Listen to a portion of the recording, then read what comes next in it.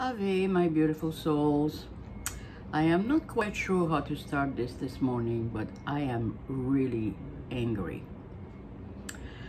I had a discussion yesterday with a wonderful young woman.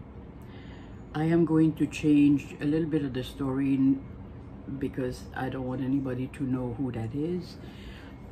So I will change the age and everything. So this wonderful lady went to see a psychic many years ago in Europe, and the psychic told her at what age she will die. Now she has 2 years left, and she is convinced, 100% convinced, that she only has 2 years left to die. I have a lot of friends who are psychic, and I just hope to God that nobody, no psychic would do such a thing to someone. It's like, because I'm a great believer, when you plant a seed, it stays and it grows. So I'll tell you my story. When I was about 17 years old, 17, 18, somewhere around there, my sister and I decided we were going to go and see a psychic.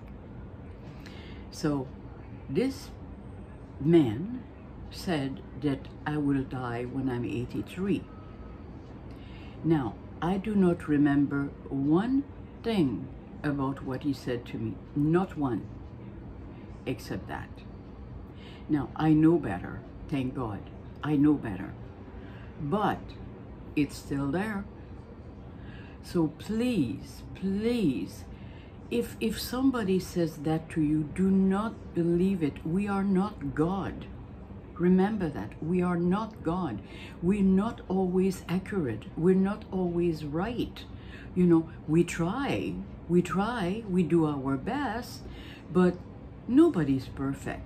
So if people tell you that they are 100% right and they will tell you everything, don't believe that, because you know, we try our best, but sometimes we make mistakes, and sometimes we don't get the, you know, it's like we have to translate what's coming, and it's not always that easy.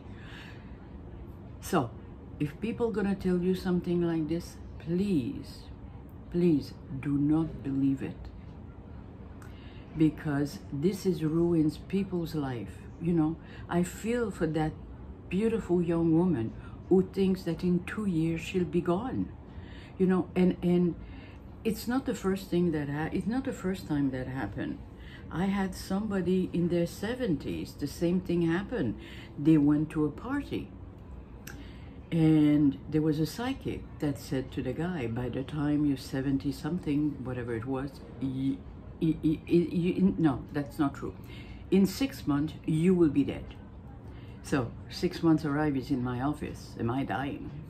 I look at the cards. You're not dying. What the hell? You're not dying. It took me 2 hours of talking with him and his wife to try to convince him that no, he's not dying. And I know they didn't believe me.